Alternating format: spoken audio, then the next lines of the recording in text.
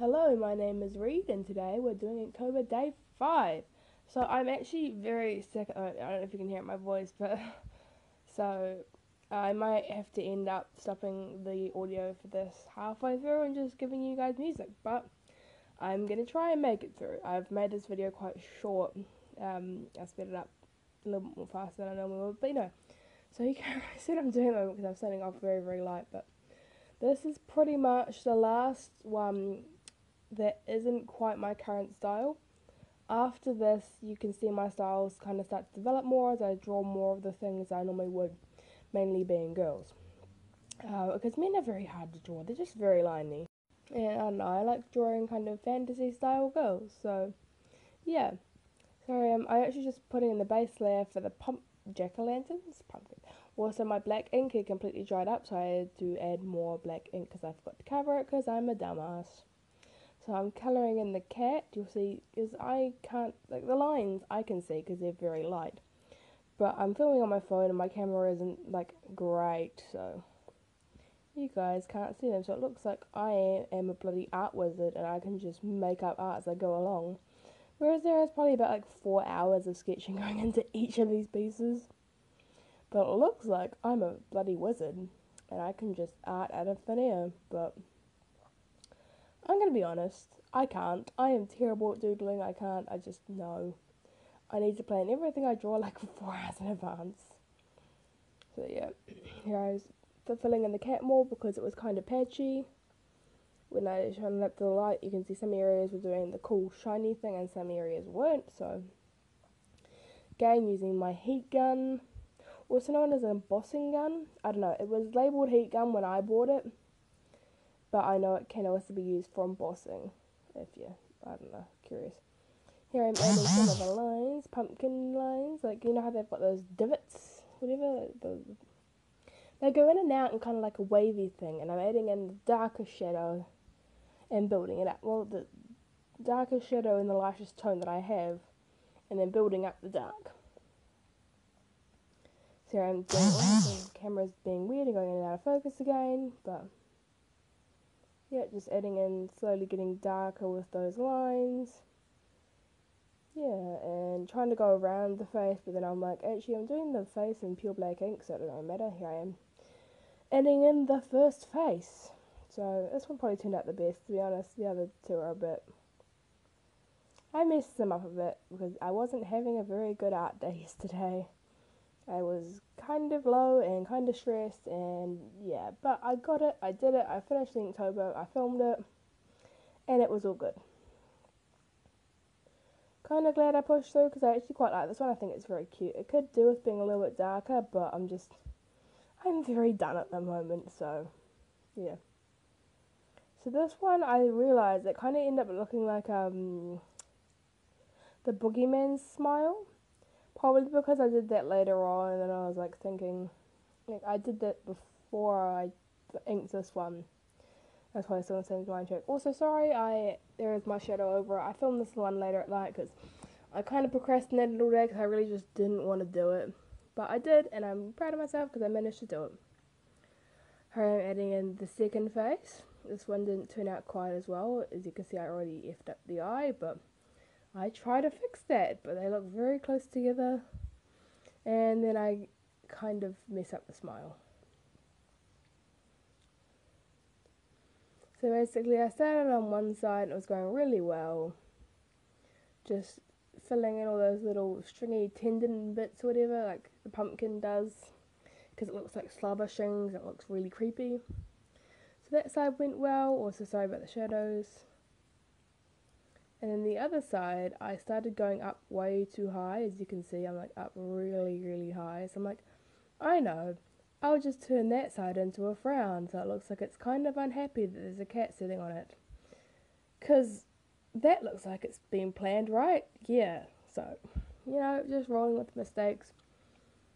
So, I mean, again, this piece was it was kind of a pain for me, as I said, because I was not feeling very good, and I was pushing through, but I'm still glad I finished it. Alright, so this pumpkin, all the individual bits look cool, but the eyes are too close to the mouth and it kind of looks like it's been squashed. You guys will see this in a minute, but yeah, I'm just filling it in with the pure black Indian ink that I showed in the first video. I'm using all the same supplies I did in the first video. If I use anything else other than what I already said, I will add it in at the beginning of the video. Don't know what I was doing there, probably just procrastinating. Here I am filling in the smile. As you can see, it's very, very close to the eyes. But it is very satisfying to watch me adding in this mouth, because this part I did wing. I just kind of added in little stringy bits and added in the teeth as I felt like it, because I couldn't see the underneath lines at all, so that was cool. I quite enjoyed doing that. I did have to go over some of the bits again because the ink just didn't go as dark. Yeah, so here I am finishing off the smile, and this one's pretty even actually, which is good. Yeah, see, the eyes are very low down. I think it still looks cool, it just looks very low down, like it's got a massive forehead. But whatever, it's done, and I'm glad I finished it, but yeah.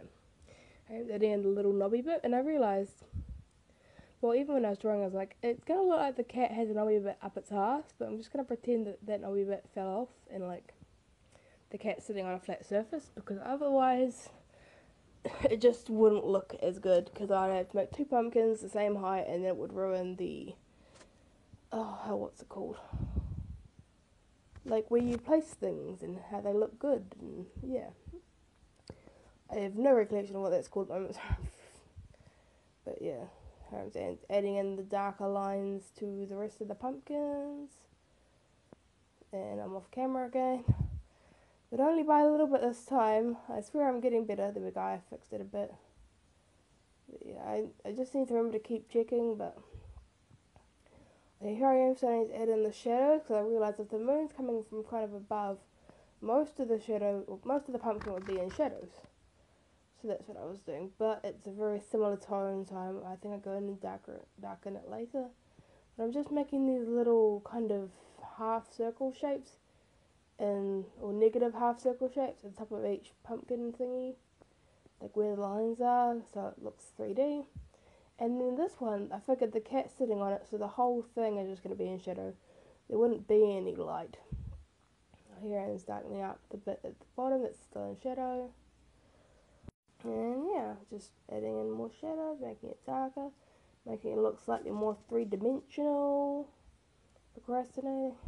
Yeah, this one I realised it was just too light, you couldn't see it at all. So I went over that again, and doing the whole pumpkin dark for that back one, because again the cat's sitting on it, so you wouldn't get that light, although the cat would probably be casting a shadow. I'm thinking about that now, but oh well, it's done, I'm not going back. I mean, it just has to be something for next time, learning from the mistakes. So here I am, just adding lots of shadows to the bottom pumpkin to make it look very 3D. And my shadow is pretty much covering the entire drawing at this point. Sorry, I filmed this one very late. I think it was like 8 o'clock at this point. Probably later. But yeah. I was using the heat gun to try and get it. And also the page does curl up a little bit. It's not so much the water, it's more kind of the heat gun and the water together, because it curls up towards the heat gun. But it's an easy way to fix that, is you just kind of dampen the back, then use the heat gun to kind of iron it. I need to get around to doing that, but I forget every time. There I am standing on the moon. A June platoon upon the moon. Sorry, Doctor Who reference. I'm a nerd. So I'm just adding in the base colour for the moon, and after that I go in and add the splodgy cratery bits. Are they called? Yeah, craters. See, I'm doing that with the tissue. I've just kind of pinched it up and turning it into a splodgery little weird thing. Yeah. And then here I am using a white, you can't really see it on camera, but just adding in some white lines, because the moon often has these little white lines. Adding in some highlights, because everything will be in light, because, moon reflects the sun's light, so there is light coming off of it. and using a black pencil just to kind of go over everything, make it a little more clean, adding in the knobby stalky bits, details, I can't remember what they're called, like the lines that it would make. And that wraps up the end of Inktober Day 5. So yeah, I hope you guys enjoyed watching this one. This one was a bit short, but as I said, having a rough day, and I'm really excited for the next ones because they're getting more and more like my current style, which I'm really happy about. Anyway, thank you guys so much for watching. Don't forget to take your paintbrushes out of the water, and I hope to see you guys tomorrow. Read out.